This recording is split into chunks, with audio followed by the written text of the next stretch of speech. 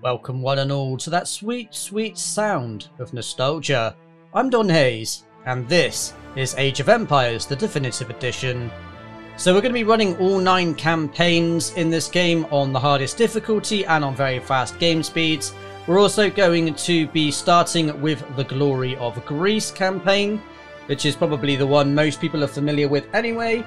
I did a poll recently off the back of finishing Age of Mythology Retold, which was an incredible series. Like, I had so much fun playing that game, all the nostalgia of that remaster, and the poll was what game people want to see next, and Age of Empires won out with a landslide victory. And so I thought, where better to start than where it all began back in 1997 with the OG game. I mean, this is the remastered edition, granted, so there are a number of balance changes, quality of life improvements, pathing upgrades, reworked campaigns. Obviously the visuals are much cleaner, whereas the original game was very pixelated. This is a very clean experience. They did a really good job actually with the visuals in this game. And obviously one of the big ones for me in particular is the support for modern systems, the ability to run in 4K resolution on 16:9 aspect ratios. So yeah, this is what we're going to be running, how we're going to be running it. And I'm just going to, before we begin, just showcase some of the settings that we've got. So we're going to be running on very fast game speeds, which is 2 times speed. Global queues are really nice addition to the quality of life improvements. Allows you to see all of the units that you're building, all of the upgrades, buildings, etc. It's a very very nice touch to sort of modernize the game a little bit without kind of overdoing all the moderns, over adding all the modern systems to an old game. Obviously we've got the 4K resolutions coupled with the 150% UI upscaling, just so that we can all read the texts. This game is notoriously loud, so the music and the sound volumes are down pretty low.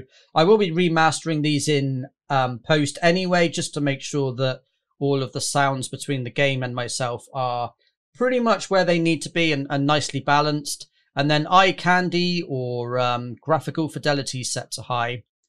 So folks, with that being said, let's waste no more time and let's get into this campaign. Starting with, like I said, the Glory of Greece. So follow the Greeks from their Bronze Age beginnings to the height of the Hellenic era.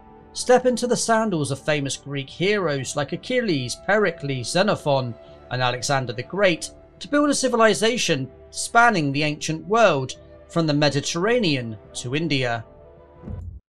The Mediterranean climate of the Peloponnese region is well suited to agriculture. To thrive and expand in an increasingly hostile world, however, your people must take possession of suitable forage lands. 3 other groups already inhabit this area. Of the 3, the Pelasgians are the strongest. Establish 5 farms to sustain the agricultural needs of your people, and destroy all Pelasgian farms to deal a crippling blow to your most powerful neighbor. It may be necessary to eliminate the Achaeans or Danans to obtain a foothold in this region before taking the fight to the Pelasgians. Alright, so the objectives are to destroy all Pelasgian farms and build 5 farms ourselves. We're running on the hardest difficulty. So on higher difficulties, the computer attacks earlier, more often, and with larger armies. Let's begin.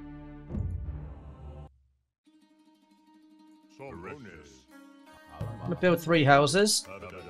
Shift clicking on buildings kind of works, but not in the way you'd expect it to. Kind of goes to the last building first, which is a bit of a choice, but it is what it is. It does at least work in the sense that it does build all the buildings you want them to. Even if it does take a bit of a janky way of getting there. So that's all their military, so now we just take care of their villagers. I want to build a town centre right here next to the trees and the foraging patch.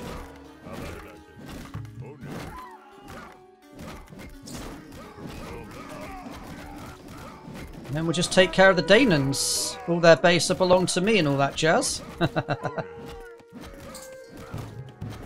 Got to start with a bit of a cheeky. Can't be going all all in on the standard plate.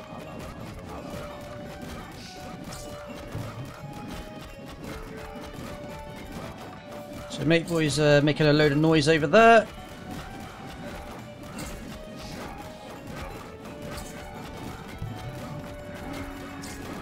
Alright, so we want to be focusing heavily on wood.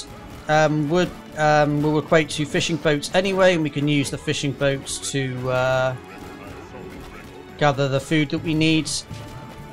We do need a few people on foraging as well, so we want to be aging up as soon as we can, so we need a surplus of food, and quite a considerable surplus of food at that. The Danans are basically dead at this point. There's not a lot they can do. I am going to build probably up about 4 fishing boats. Start moving on to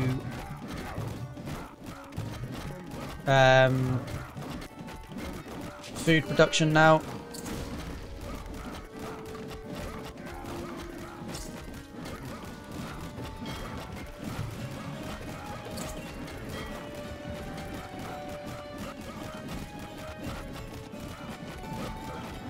So once you finish, you can't shift click buildings to go and like gather afterwards, which is a bit of an unfortunate situation.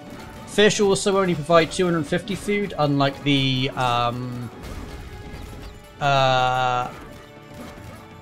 unlimited that it provided in mythology. So at this point, I'm going to want to build a storage pit here. I also want to build a granary. And then we can push our way towards aging up.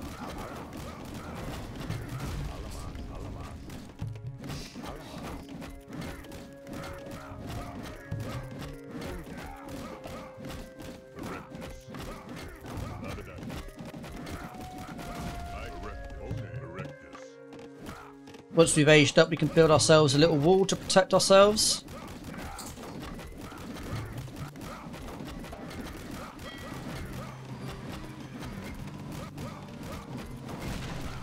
Just checking that actually farming and not idling. I know what this game's like. So you've actually only got a max population of 50, so we're pretty much at this point going to be focusing almost entirely on military. We actually have a pretty strong economy at this point. I might get like another couple, just like 2 or 3 more villagers, but need to start aging up. I've got enough for a market. Oh, I can't build a marketplace yet. I need to age up. Forgot that was a thing. I'm going to be building a wall between this location and here, and then we're going to be building a wall between here and here. The only thing is we're going to actually leave a spot open so that the enemies kind of are forced into a bottleneck, and then they're fighting on our terms for the rest of the game pretty much. Because there's a hole in the wall, the enemy won't try to destroy the walls. Some really weird AI mechanics in this game, even in the remastered version. Yeah, at this point we can start building a little bit of military. I want at least 2 barracks. And we want to go into archery production thereafter.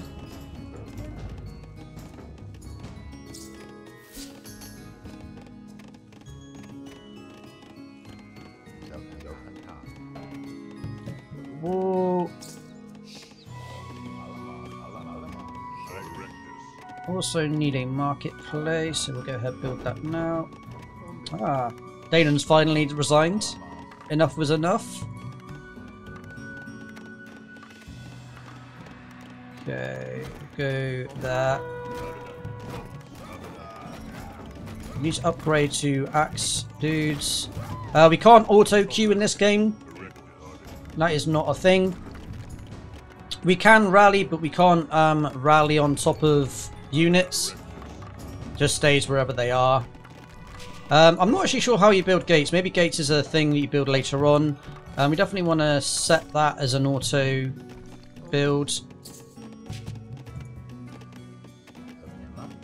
We need archery ranges next, so we're going to build 3 of those. Once we have enough wood. So you can't actually set rally points until after the buildings are built. You can build a wall from there.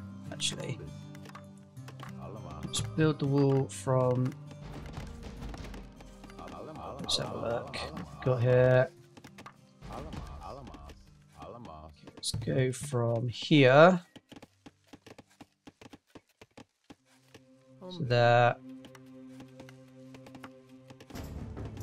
That works for me. All the warriors there. These here. Need to build a load of houses.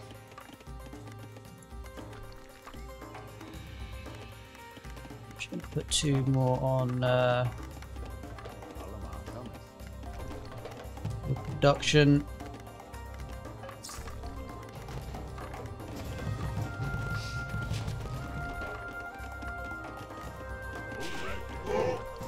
We're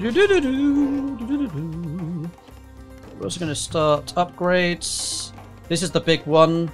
I need a little bit more resources, but allows them to cut wood faster, carry more wood, and +1 missile range is the big one. Honestly.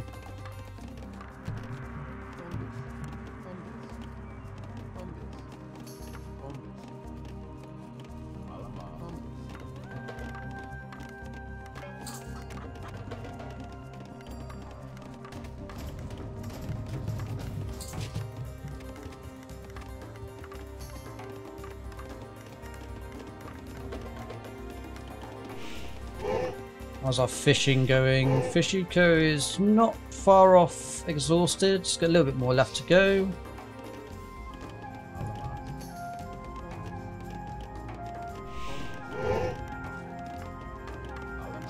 Okay, that's that exhausted. I'm going to push them onto wood as well.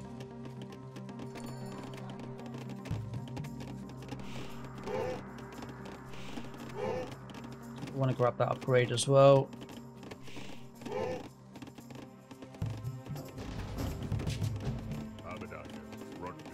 What are we doing for troops? Oh god, we're almost max capacity already. Or max pop.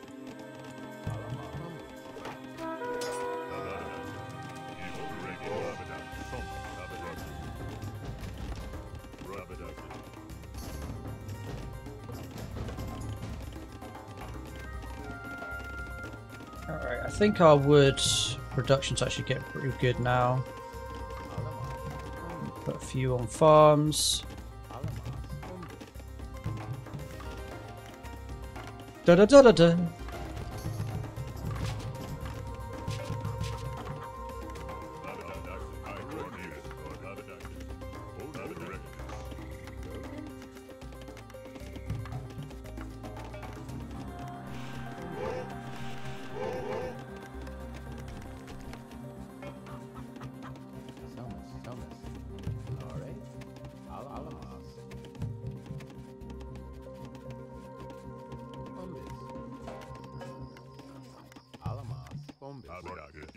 Alright, I think we got an army large enough to at least do some damage to the enemies.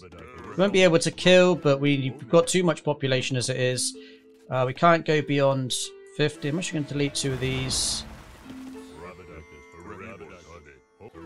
More military, yes please.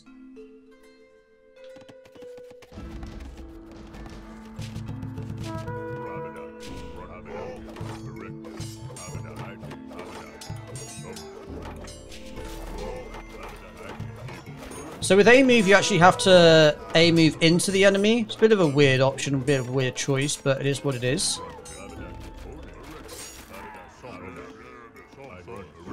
It's kind of annoying when you kind of want to kite away from the enemy that you have to target your units into them, but old game, old mechanics and all that. Although attack move, I think, was added in the remastered, like the definitive edition, so kind of an odd choice that you have to A-move into the enemy. Considering I guess that is a modern mechanic. Wow, rude. Best overbuild a couple of houses then.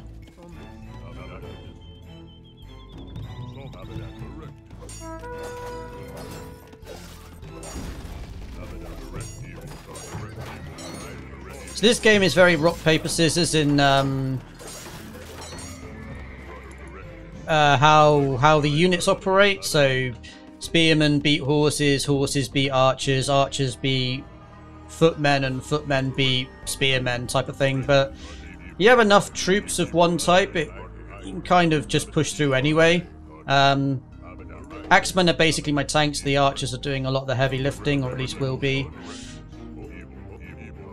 So the enemy is going to pull a massive army towards us. So we just need to prep for that.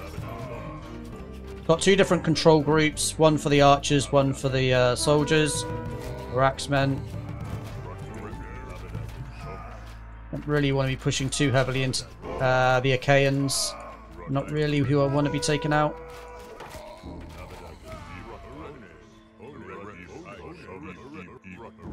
So you don't need to take out their farms, you just need to take out the farms of the Pelasgians.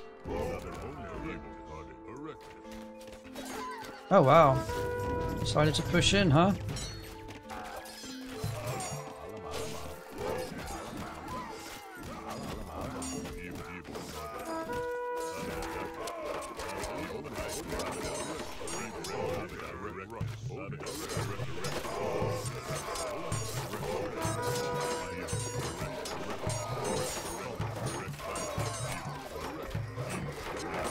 Is the problem with being maxed. Can't build any more troops to defend myself. Right, what we got here? Let's get you guys back on farms. Farm.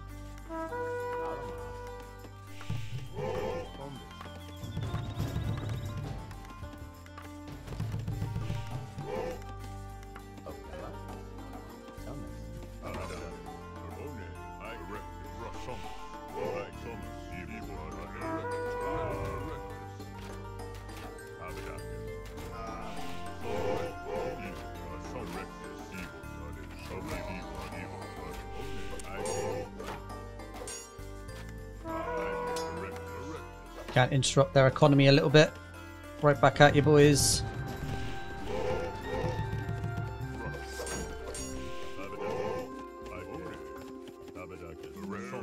I think this is the only mission that has such a low pop cap. Like, normally I think it's like 200. So the fact that we've only got like such a low pop cap is interesting for this mission.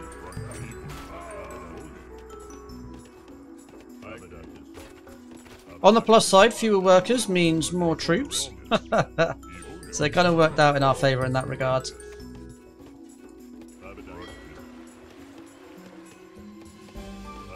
Okay, fish eco's almost gone entirely.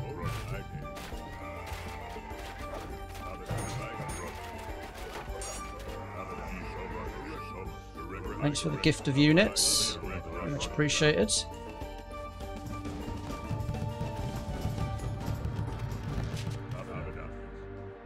The global queue's pretty full at the moment, which is nice. You want to be targeting the villagers and not the farms necessarily, just because the villagers just keep rebuilding the farms. It's actually kind of annoying. So you target the villagers, they stop creating farms. And then you just pick the farms off at your own leisure.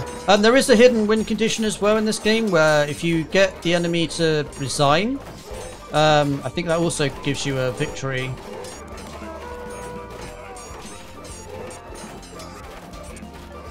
And that normally happens when you kill most of, or if not all of their villagers, and got a big enough army in their base that they literally don't know what to do with it.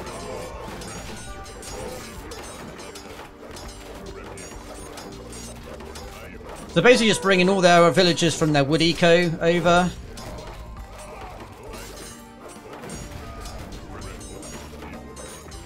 There's one farm over here that I think catches a lot of people off guard as to, can you find it, Captain?